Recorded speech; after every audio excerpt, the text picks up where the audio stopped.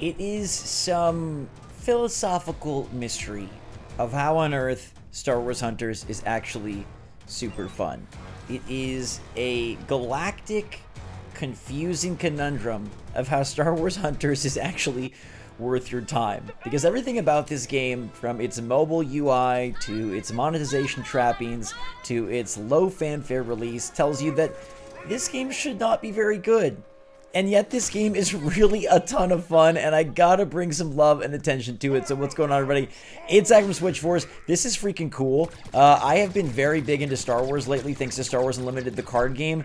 And I gotta tell you, like, this is a very fun time. The production values are pretty sweet, okay? The performance is really strong, and it's just quick, easy, dumb fun, and sometimes that's great, and sometimes that's absolutely worth free. I don't think, there's anything wrong with having a game that is not Game of the Year material, but that is like a good time, right? Like, that is what Star Wars Hunters is, and I've spent $0, and it's just fun. I gotta say, one thing that contributes to this game being fun is the fact that I don't think the best players in the shooter space are here. I think they're busy playing Warzone, or they're busy playing, I don't know, something else, but not this game. And I'm here having a super successful, super strong time. And the Star Wars nature of it is really cool as well. Like, I think it's pretty darn dope that it's original Star Wars characters and not just, your typical, hey, I got Obi-Wan Kenobi. Like, we do have some people that you've never heard of before, right? Like, who is Amara Vex? Who is, Utuni? Who is this Wookiee that's not Chewbacca? But it controls well on Switch. It plays well on Switch. It runs well on Switch. Like, we've got everything you'd want out of this going pretty good, except like the mobile game trappings. But I think you can ignore those and just have like a good time. I really, really think you can. And maybe you're like, pish posh, there's no way this is right, Zach. But I'm telling you, this is not a sponsored video. I got no reason to like this. I really don't like games like Fortnite and things of that sort. So I'm just as surprised as you that I'm having a great time with this game. But I'm having a great time with this game. And I think the character variety is really awesome. There's healers, there's tanks. The shooting feels pretty darn solid, especially for a Switch game.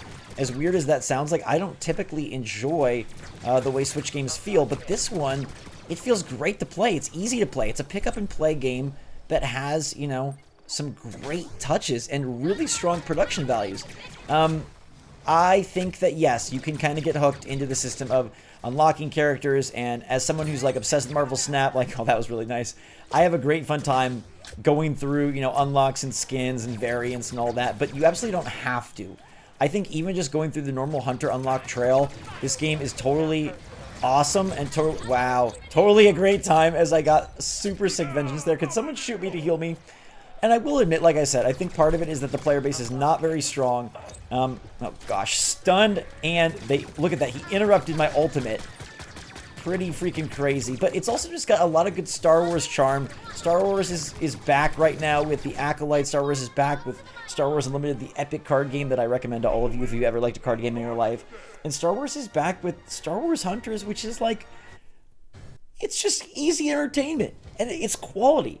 No matter what you think about Zynga or Words with Friends or, the games they've made in the past, if you play this on Switch and you treat this like it's a free-to-play console game, not something that maybe you're going to be obsessed with for 10 months, but maybe something that you'll get 2 good months out of, I think this is a really strong title.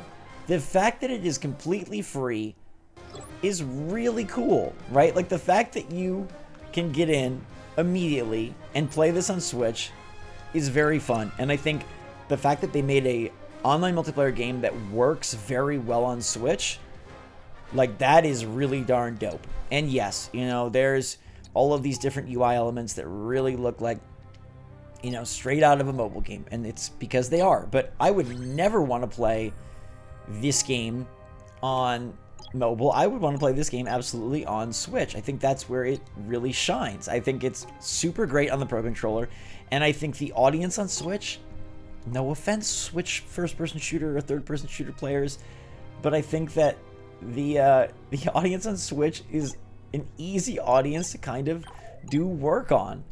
and there's nothing wrong with wanting to do work. You can try out any of the characters. They've got training, they've got the tutorial, they've got ranked mode that you'll eventually unlock, and the matchmaking is quick.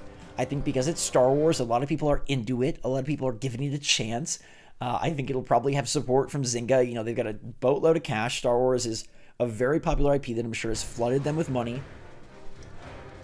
There's a bunch of interesting races represented. You know, you've got your Wookiee and your sister and your Rodian, and you've got a freaking Sprocket. You got droids. You got Stormtroopers. You got a Mandalorian in the season pass. There's a free season pass. There is a paid season pass, but it's not necessary. Like I said, like, yes, you're going to have to put some time in to unlock all the characters, but because the matches are quick, because the loads are quick, and look at this performance, like, this game runs well. How on earth did they get this to run? Like, look at the frame rate. Look at this. This is online. This is online, and maybe you say, well, Zach, it's because it's not very popular. It's because a lot of people aren't playing it. I don't know. Like, you saw how fast I'm getting to matches. It seems like it's, you know, it's going pretty well. I've got a shield on my boy. Look at that quick elimination. I can drop that shield. I can pop it like it's hot.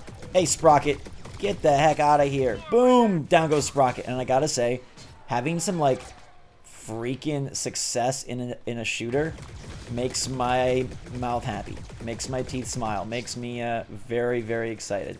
It's pretty dope. I think it's really cool, and boom. Okay, this guy's got a shield on. We're gonna put our shield up. Sprocket! Look at that, Sprocket's doing work. The ultimates are fun. The ultimates are quick to acquire. There's health that you can see around the arena.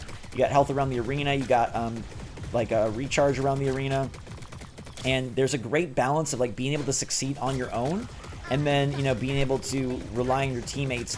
I feel like because it's a little bit low investment compared to, like, you know, it's not going to be as challenging or difficult as something like Overwatch, Valorant, even Marvel Rivals. You kind of can just get in and get out. And, like, what do we always talk about that's perfect for a Switch game, right? Getting in and getting out, right? We want games where you can just, like, have a quick good time, enjoy the heck out of yourself, and then go do something else. And like a Star Wars Hunters match, geez, that was wow. Star Wars Hunters match feels like a Marvel Snap match. Like, it takes a few minutes, you can have fun, be successful, get some unlocks, and then, like, there's a freaking Droideka. Like, this is quality work.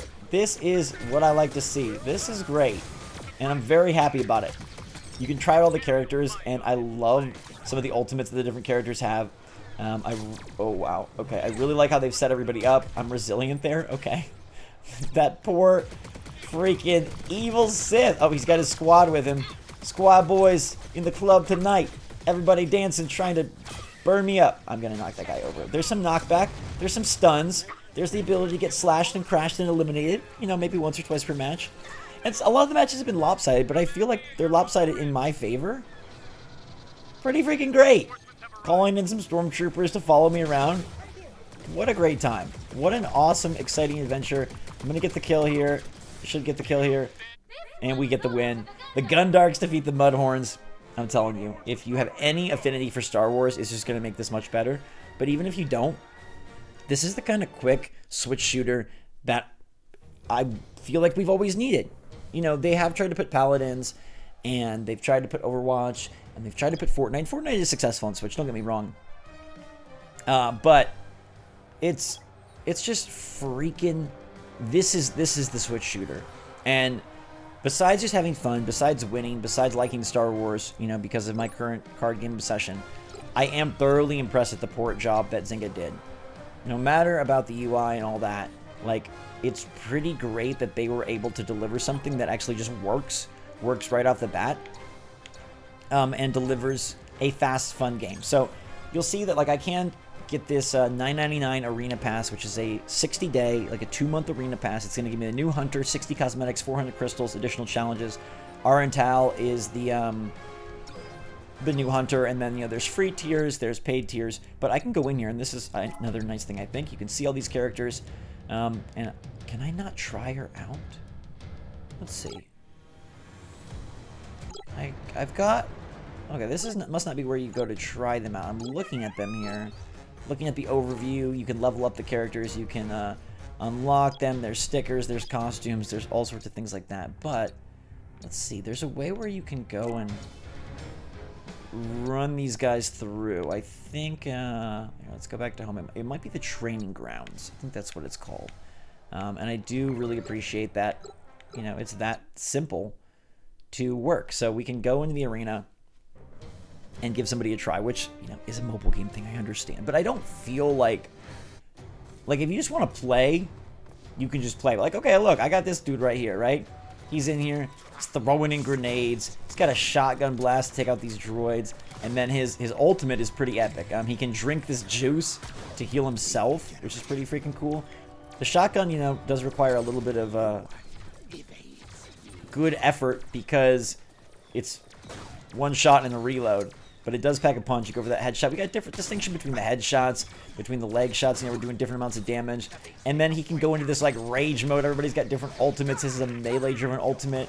Like, the animations are good. The arenas look good. You got Ewok arenas. You got pod racing arenas. You got a lot of good stuff here. And I gotta say, this is one of the biggest surprises of 2024. And I don't think many people are talking about it. And I don't think many people are going to talk about it. So I hope you guys enjoyed this. Let me know in the comments down below how you feel about this video, if you liked it, if you want to see more. Oh, we unlocked a new guy. Dude, we're bringing in Groz. Look, they even have like intro videos. There is charm here. There is care. Like, there is TLC from the Zynga team. Groz is a tank. He's got improvised clubs, a boulder rush. Pretty freaking cool. There is a way to try out, like I showed you, all the characters. I don't unlock now. Oh, try. Okay. So it's on this hunter track. I'm unlocking Zeno right now. There's Diago. There's Score the Rodian. There's Jedi J3D1. Char, who I just showed you. Reeve. Sprocket. Utuni. Slingshot. He's the little pigman inside the battle droid. Droideka. I guess you can't try. I don't know that I can try Aaron Tall, which is honestly, in my opinion, a bit of a mistake. I might have to, like, they might lock her since she is a season. Well, let's see. If we go to, if we go to the pass, the arena pass, where it's going to be like, do you want to buy the arena pass? Oops, that's not it. Do you want to buy the arena pass? Can we try out our girl? She's the top of the food chain, I think. If we zoom to the top, or maybe Aaron tells us an auto unlock. Yeah, okay, gosh, there are a lot of tiers. Complete the arena pass to get these different sprays, and this premium arena champion for Aaron Tall. Okay, pretty cool. We've got all sorts of, I mean, again, you can engage with this if you want, but let me know in the comments down below if you do want to see more Star Wars Outlaws or Star Wars Hunters gameplay on this channel. I do think it's a very good time, and I'm having a blast, which is great for a year where Switch is slow. So let me know what your take is in the comments down below, everybody. In the meantime, thanks so much for watching. Stay safe, stay healthy, stay happy, stay positive out there. Love you lots. Switch Force out.